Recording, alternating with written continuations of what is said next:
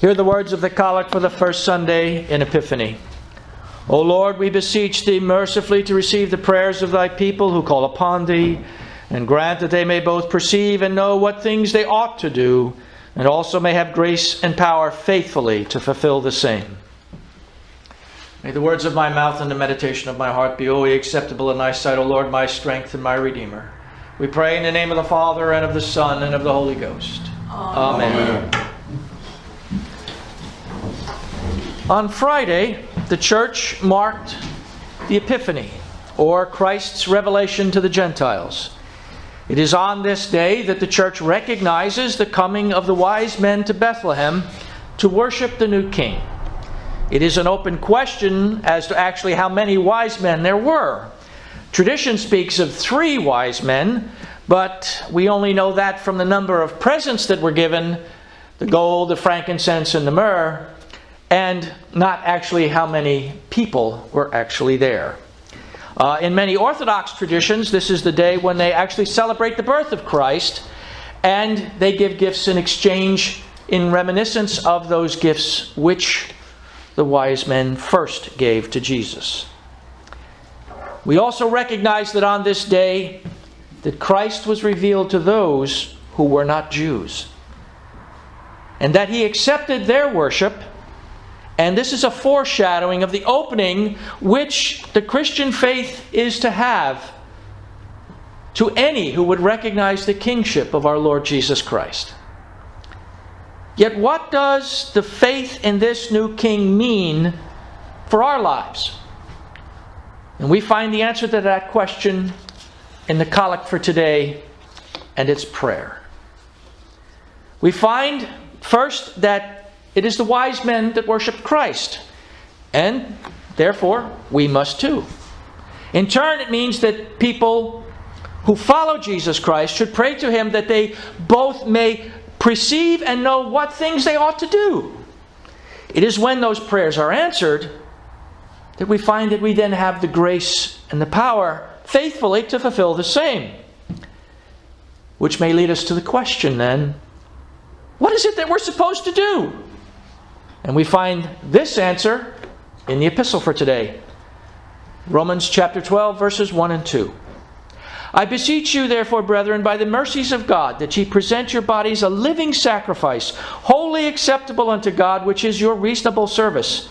And be not conformed to this world, but be ye transformed by the renewing of your mind, that ye may prove what is that good and acceptable and perfect will of God.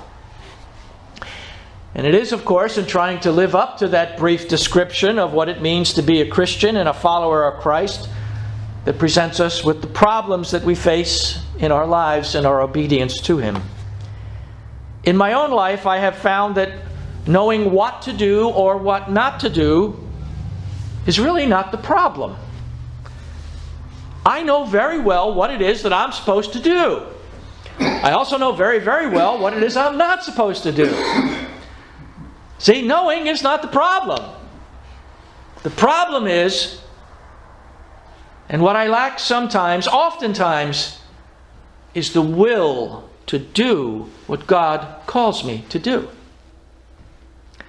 I would add that in many cases, my desire to actually do the will of God has not slacked. It continues unabated. And this is why I can understand what St. Paul wrote in the next verse, which is Romans 12:3. For I say, through the grace given unto me, to every man that is among you, not to think of himself more highly than he ought to think, but to think soberly, according as God hath dealt to every man the measure of faith. I may indeed think that I am a good Christian. I may indeed think that I am a good and faithful pastor. However, I am all too familiar with my own failings in both of these areas. And please do not think that I'm saying this fishing for compliments or some pat on the back or some attaboy. No, I'm not. I understand all too well the sentiment of King David, which is recorded in 1 Chronicles 21:8. And David said unto God, I have sinned greatly because I have done this thing. But now I beseech thee, do away the iniquity of thy servant. for I have done very foolishly. David had been specifically told by God not to number the children of Israel. And yet this is exactly what he went out and did. He knew he shouldn't have done it. Did it anyway. He had knowledge of what God wanted him to avoid, and he didn't. It's just like David. Sometimes we know what it is we're to do or not to do, and we just don't have the will to do it. We do not do the good, nor do we refrain from the evil because of our lack of will to do so. And there is one very important point that I want us to understand from the gospel lesson for today, which speaks to this. I cannot speak to the reasons why Jesus did what he did when he stayed in Jerusalem. That would be gross conjecture on my part. I mean, we do have his words that he was, quote, about his Father's business. I really don't understand it. But that's right, there's lots of things I don't understand in the Bible. I accept them, I just don't understand them fully. However, I can understand the ultimate result which this episode had in his life. And we find this result recorded in Luke 2:51 and 52. And he went down with them and came to Nazareth and was subject unto them. But his mother kept all these sayings in her heart. And Jesus increased in wisdom and stature and in favor with God and man. Jesus put aside his own reasons for doing what he had done by remaining in Jerusalem, and chose to be obedient to the wishes of his father and mother.